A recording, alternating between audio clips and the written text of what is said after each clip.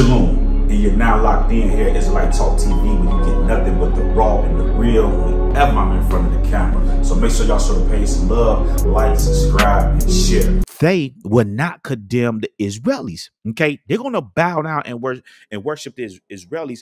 And let me explain to you why. Okay, this guy right here, right? Okay, this guy right here, right? Okay. And I know I ran over a little bit, but this is something you guys are gonna want to know, right? This guy right here, right? Okay, and let me get this guy pulled up so you can get a very good look at him, right?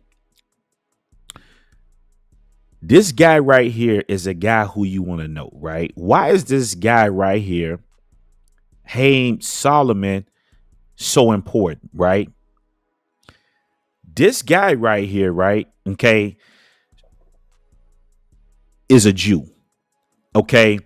And you guys got to understand, right? Okay. You guys got to understand, right? And let me break this down and we're going to go through this and I'm going to highlight these points. The United States, right? Okay. The reason why the United States supports the nation, these Jews that's over there in the land of Palestine and have created this land of Israel, which we know the Bible never called that land Israel, right? Matter of fact, it always called it the land of Canaan. Okay, it was what it was called. Okay, now, excuse me. The reason why the United States supports these Jews unconditionally is because the Jews, the Zionists, the elites, okay, and the British are basically responsible for founding this nation. Okay. Now, I want you guys to understand this. Remember, I told you I have an expose that's coming. Jews were in America way before the days and times of Hitler. This is the thing that they try to hide. There was Jews in America that owned slaves. I have the documents. And like I said, I have an expose that I'm putting together and I'm going to release it when it's time, documenting and showing you all of these documents from them that they have, their own documents. Okay. I even have documents of them acknowledging that they are not the real Jews. Oh, yes, I have that. That's coming. Y'all just get ready. Right. I got that merch. OK. But the fact of the matter is that when George Washington, okay, because when you're talking about, remember the Boston Tea Party, right? A few years after that, they had or a couple years after that, they had the American Revolution, right? Where America, the colonies fought against Great Britain to break hold from them, right? Okay, so what happened is in that war, there was a lot of elements that was at work, right? The British had told the slaves, because once again, we know it was a black man that say they tell, okay, in one instance, right? But the British was offering the slaves that the Europeans over in America had, that if they defected and came over to them, that they would grant them freedom. So a lot of those slaves went into Great Britain. This is how some of these slaves got to Great Britain, because they was here in America and they were slaves.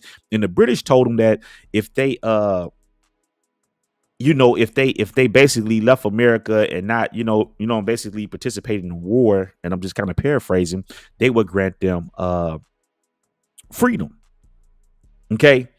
And this is how George Washington was able to use to go over there and backdoor them. Right now, with that being said, that's only one element of it. The other element that's so critical is that when George Washington was fighting the British, right, he ran out of money. Okay, he ran out of money when he was fighting the British. Okay. The British was too strong in regards to, they was already developed and they trying to break away from them. OK, so they had more resources than the Europeans that came to America. So when they ran out of money, what did they do? He turned to this guy right here. OK, this guy, Haim Solomon, which is he's a Jew a Jewish convert, right, from out of Polish, right? So let me get this pulled up, and we're gonna go through this because this is what all you Israelites need to know, right? And this is critical.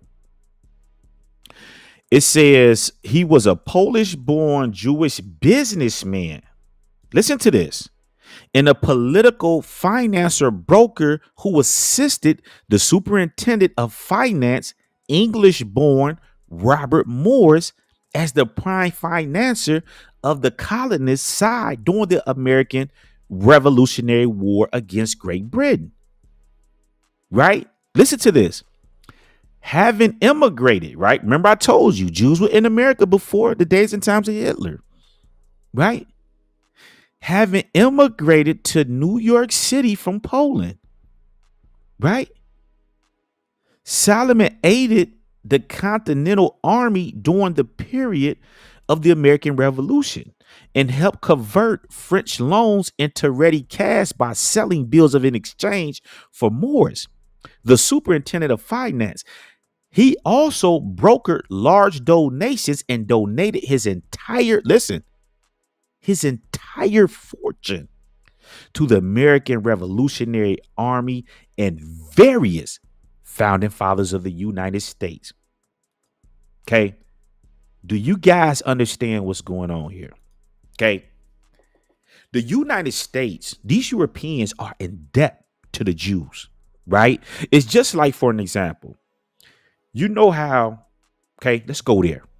If you a plug and you're supplying people, right? You're the boss, okay? And they're the worker. The Jews were the financiers, the bankers, the brokers, the money that made it happen. The Europeans that was, because they are Europeans, right? But I just want you guys to understand the different classifications, okay? You had the Jewish converts that was real good with the money.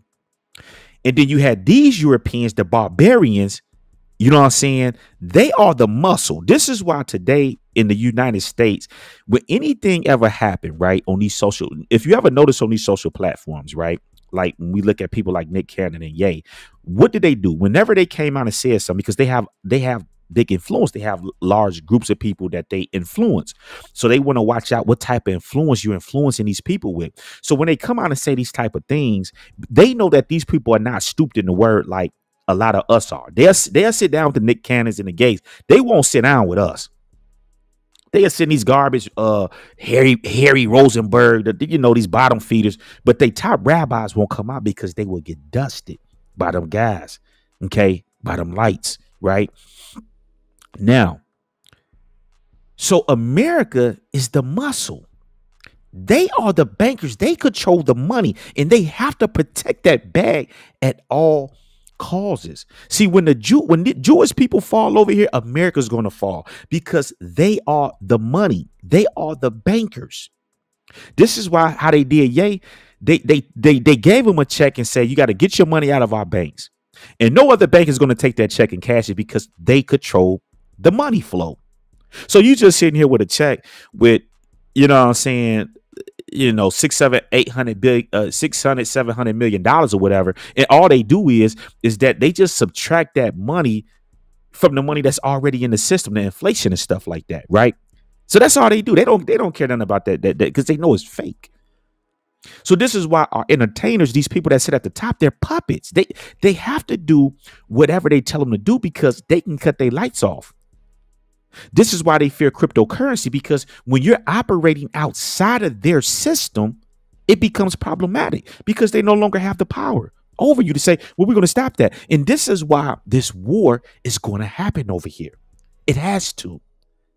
Because a lot of people are abandoning that dollar. They know what these people are doing is faulty. Okay. So I know we've gone over, way over, but I had to get this done, right? But this is the reason why the United States supports them unconditionally, because the Jews are basically like the founding fathers of the United States. If it wasn't for Solomon, the Jew that came from Poland and gave them his entire fortune to save them, there would be no United States as we know it today. It would be all of this would be controlled by Great Britain. Okay. So this is why they support them unconditionally. They have no choice. They have to. Because they've been locked in since the beginning. Okay. So with that being said, family, y'all share this. Y'all get this out there. Our people need to put ears on this, right? But you guys be safe out there, right? And we almost at an hour here, right? I didn't want to go this long, but hey, I had to do it. Okay. But anyway, I'm signing off here on Israelite Talk TV, and I'll catch y'all tomorrow. Shalom.